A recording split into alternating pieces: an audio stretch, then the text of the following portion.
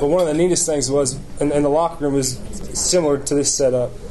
I mean, they're not going to let you sit in Sam Bradford's locker or Kellen Clinton. They're not going to do that. So they had tables and chairs set up, and you had stations in front of people's lockers. And mine was right in front of Sam. So we come off the practice field one day, and I'm sitting in my locker messing with my cleats and shoes, and I turn around, and Bradford's just standing right there. And it was, just as cool, and had a conversation with him. And it was one of those things, I think, especially for me, coming from humble beginnings like this, coming from a place like this, there's a certain gap that I think people just put on the NFL, or put, like, when you have a dream, there's a lot of people that there seems to be a big gap in getting there. And one of the things that I'm so fortunate to have experienced is I've played with guys at Abilene Christian that are playing 5 years in the NFL. I went to an NFL minicamp, and I'm still playing football in the CFL. And so one of the biggest things for me was that it doesn't matter what the outside expectations or limitations that people say that make it such a far outreach goal. And that's one of the things that I'm so grateful and humble to have experienced, is the fact that my hard work and having good teammates and the Lord's blessing along the way, and that's why I'm where I'm at right now, and I'm so thankful and appreciative for that. So I didn't get a contract or invited to training camp with the Rams. But after that, I went to a training camp in Toronto with the Toronto Argonauts. Performed well. Eventually signed a 3-year contract. And then I come back home for a while, and I start researching everything I can about Canadian life and how different and drastic it is, and how one of the biggest things that Americans and Canadians, with the TIFF, is we call them our little brother up there. We like to give them a little riff every now and then, tell them that they're our little brother, and we like to take care of them, and they don't appreciate that very much. But I went up there in May, went to training camp, and then we had 2 preseason games in June. I got up there May 28th, and our first preseason game was June 11th. And to get into some of the differences between the style of plays, there are 12 players instead of 11 on either side of the ball. Down south here, the field is like 52 1/3 yards wide. Up there, it's 65. From goal line to goal line down here, it's 100 yards. Up there, it's 110. And the end zones are 20 yards long on either side in the CFL, and the goalposts are at the front of the end zone. And so schematically, you're gonna have to work your way around the field a little differently, because a throw from the left hash to this sideline used to be like a 35-yard throw. Well, now it's like 45. It's a 50-yard throw to get the ball out there. And so there are just certain little nuances that are different. Up here, there's a 40-second play clock. In Canada, there's a 20-second play clock. Instead of getting 4 downs, you only get 3 downs. So it makes for an exciting up-tempo style play, which is a quarterback. I mean, that's what, especially for me, that's what I enjoy. I enjoy the pressure of the situation, because it might be first down, but in American terms, it's really second down. And then your second down is third down. And so, I mean, it makes for a pressurized situation every time that you get the ball. And so you have to be efficient. You have to be prepared. You have to know what you're doing. And so for me, it was a great experience for me to go into this last year and to get my feet wet into something different, into something exciting. I got to learn from a guy. His name's Ricky Ray. He just finished his 11th year in the CFL. I think his top 5 completion percentage games were like 95, 88, 87, 86, and 82%. I mean, he's an efficient guy, so it was a great experience for me to get to learn from him and to get to see how it's supposed to be done, the preparation that he puts into it, which are things that I learned at Abilene Christian. But I think every time you make a step in life or in your career, in your craft, things get a little more dramatic. Things get a little more serious. And so for me, it was something that I absolutely enjoyed. One of the coolest things throughout this whole experience, throughout the past 9 or 10 months or years since I've been up in Canada, is my brother and I, we literally used to play in the street when Mom and Dad's car were in the driveway.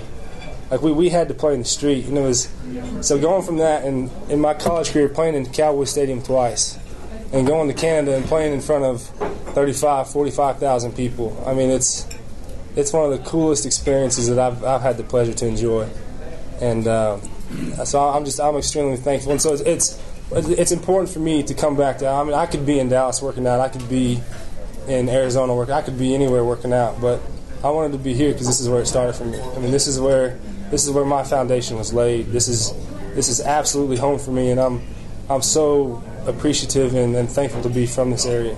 So if any of y'all have any questions for me, I'll field them as best I can. Is it cold up there? Right now, it's freezing cold. Actually, I misspoke. It's below freezing cold right now. Yes, sir. Do you go on third down quite often? It's situational. It really is. One of the other differences that I forgot to mention was the defensive line has to give you a yard off the ball. So, I mean, you have a yard off the ball. So if it's 2nd and 1, what happens a lot is the quarterback sneak it. It's a quarterback sneak because they're a yard off the ball. Hopefully, with a yard leverage, we can get a first down. But it's definitely situational as far as when you go for it on third down. I mean, if it's third and game, then you have to, definitely. If you're trying to put somebody away and you think you can get it, then sure. But it's one of those things that's kind of relative to situation. Does the coach call all your plays? Yes, sir. Our offensive coordinator calls it. We have especially the system that we run, it's kind of a West Coast-oriented system. Mark Trestman, who's the head coach for the Chicago Bears, he was the head coach for the Montreal Alouettes, and our head coach, Scott Milanovich, was his offensive coordinator. And so Trestman, he's the one, he took the West Coast to Canada, and he's really a scientist when it comes to offense, and he implemented it for the Canadian style. And so it's kind of a complex system. I mean, there are a lot of nuances and little things that go into it that need to make it work, and so I'm glad that he's the one that calls the plays. How often do your parents come up and see you play? They made one trip up last year. I think it was right around the 2nd or 3rd week of July. And Tyson got to go up there and experience it, and it was pretty cool for them to go up there and see it. Toronto, the city I'm in, it's a neat city. It really, and there's lots of things to do, and it's a lot different than Alva, Oklahoma. Are you aware they have an interesting mayor up there? Oh yes, very much so. I've heard about the. What's funny is the morning of one of our practice week, the morning of one of our practices was his infamous his press conference where he used some choice words and talked about things that had been said about him. And well, he's wearing an Argonauts jersey. And so we get off the practice field, and our coach, he's addressing the team, and he comes up to us and he says, guys, I don't know, none of you guys know about it, but our mayor decided to have a press conference this morning wearing an Argonauts jersey, and he said some things that you probably just better not say them. And he said, if you get asked about it, just decline all comment. Just decline all comment. And so it's funny, it comes to the game, it's that Sunday, it comes to the game, and after the game, people are talking, well, he showed up at halftime. We were winning at halftime, and then we ended up getting beat.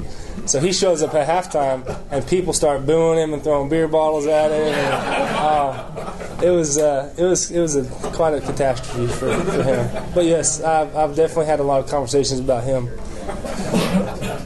Never have met the guy. And how many teams composes the CFL? There are 9 teams now. There were 8, but Ottawa just got their team back, and so there are going to be 9 teams right now. So you play from one end of Canada? Yes, sir. The way that the CFL is split up in the East and West divisions. They're doing some realignment stuff right now, but on the East, for the 8 teams, the East was composed of Montreal, Toronto, Winnipeg, and Hamilton. And then the West was composed of British Columbia, Calgary, Edmonton, and Saskatchewan.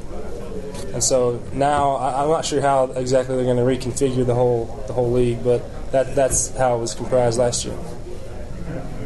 So does the running game kind of take a back seat in Canadian football? I mean, it does, but it doesn't lose its importance. If you can run the ball, it's almost that much more important because it makes you that much more dynamic. I mean, I think in 2012 the Argonauts, they won the Grey Cup, they won the championship, and I think in that game the running back ran for like 195 yards. And so it's just like any other game. It's relative to game plan and to scheme and what the defense is throwing at you. But because the passing game is such a big part of the game, I think that makes the running game that much more important if you can do it effectively. Mitchell, is that 12th player? Is that a floater, or they have a designated position? They have a designated. Say they're running a 4-3, so they have 4 down linemen and then 3 linebackers. They have 2 corners and then a safety. Well, the other 2 players are called halfbacks, and they're like safety linebacker hybrids. They can play coverage, but then they can play the run.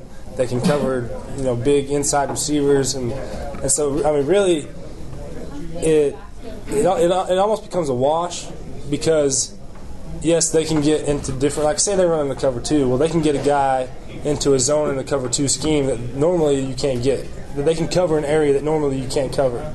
But since we also have a 12th guy, our route concepts, we can get to an area that normally you can't get to as well.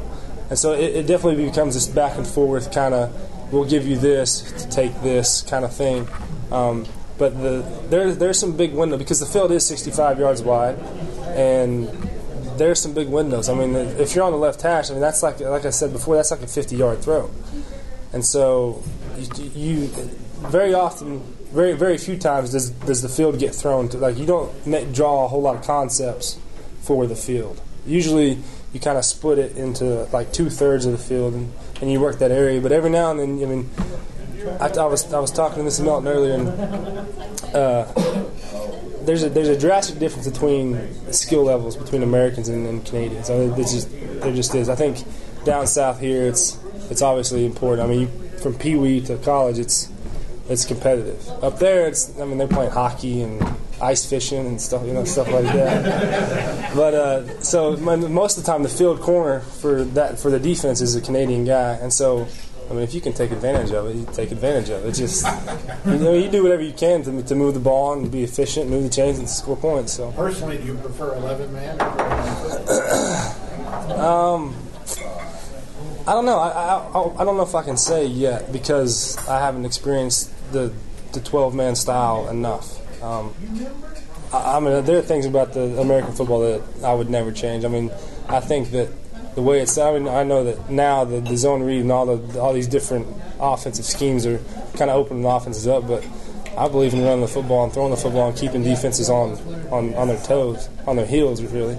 And so I don't know. I enjoy both of them. They're different in style and different in makeup, but both of them are fun. Especially as a quarterback. I mean, both of them are going to be fun. And when you're throwing the ball around and handing the ball off and scoring points, it doesn't really matter how you do it. Just you're glad to be doing it. Can you elaborate on your collegiate awards? Yes, sir. I redshirted in 2008.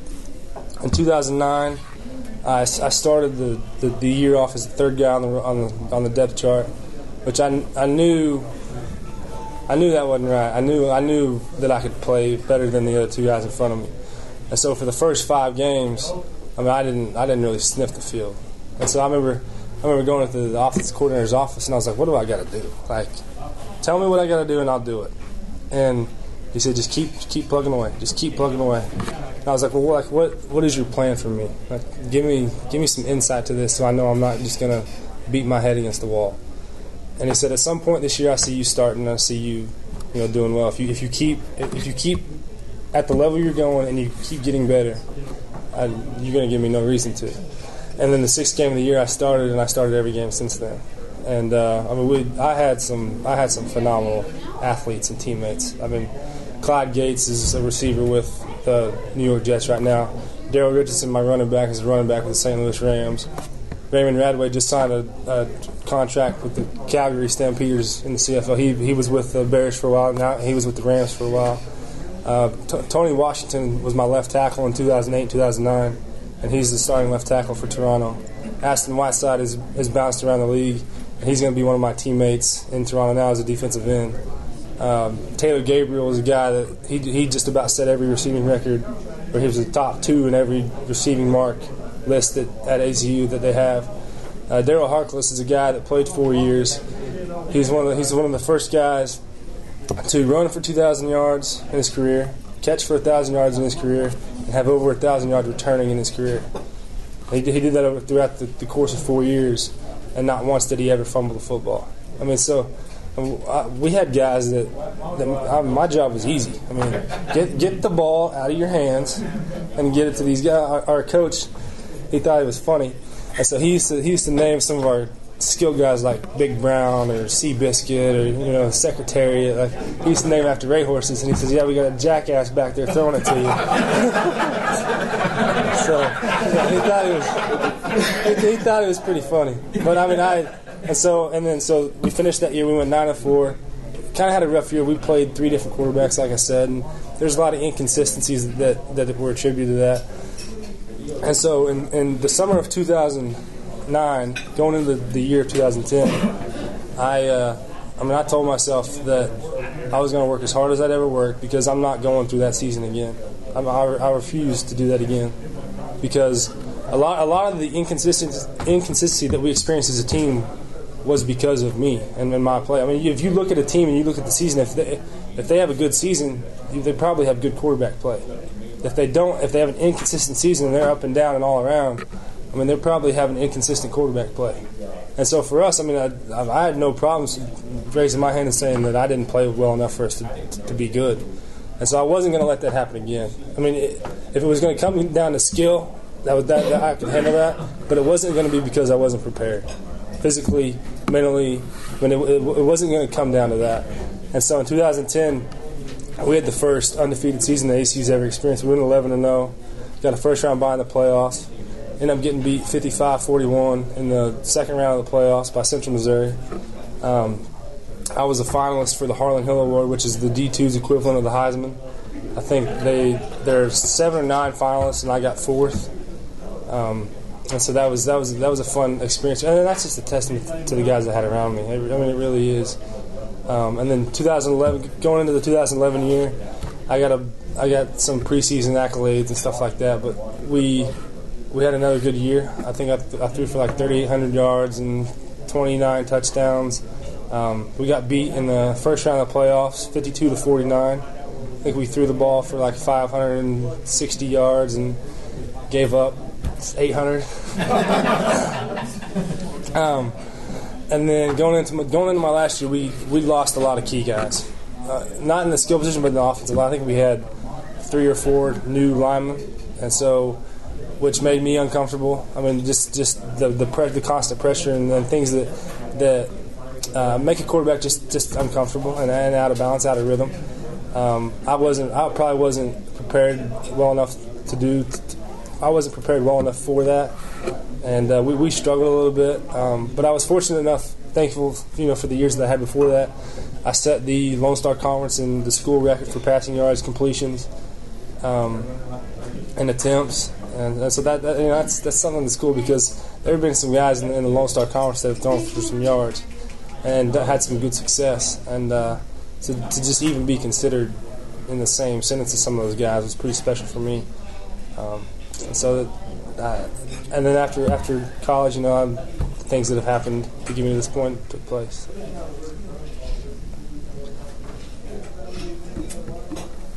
Are the rules similar to the NFL in protecting the quarterback? I mean, sometimes they are, and then sometimes they're not. I mean, it just kind of depends on who the guy is. I mean, if it's blatant, obviously, yes, they'll throw a flag, but they'll let you get roughed up a little bit too. One of the biggest differences is, I forgot to mention this, is the receivers. They get like 8-yard head starts towards the line of scrimmage. I mean, they can start 8 yards back, and as soon as I lift my leg up, they take off running towards the line of scrimmage, and it just times up. And so they're hitting the line of scrimmage with their full running start, and so the defense is allowed to kind of check them a little bit more than down south. I mean, they can get their hands on them a little more because they're at such a disadvantage with the running. It's called a waggle. They get a waggle. That was one of the biggest adjustments I had, because I can understand concepts in football, and all right, he's running. Hey, this is his depth, but if this happens, he's doing that. I could understand that. But I have 3 receivers over here, 2 receivers over here, and then a running back here, and then these 2 inside guys are coming around here. This guy's coming across here, and then the running back's going to just run out there all at the snap of the ball, and they're supposed to get to where they're supposed to go. All right, let's do it. I mean, that was one of the biggest adjustments, was just trying to get my mind and eyes used to seeing that kind of thing, because down here you don't ever see anything like that. Are they as concerned about concussions in the CFL as They they are in the NFL? they definitely are. I mean, it is a very big concern, but there's also I tell people this all the time. There's a big difference between the C and the N in the CFL and the NFL. There's just monetarily. I mean, there really is. And so you won't see like the big settlements that are going on in the NFL right now with concussions and people who have had symptoms and had to have treatment and stuff like that. But at the same time, I mean, they're not going to be dumb about a guy that is showing symptoms of a concussion, and they give you the best gear and the best things possible to make sure to ensure your safety for playing. Well, thank you, man. Yes, sir. Thank y'all.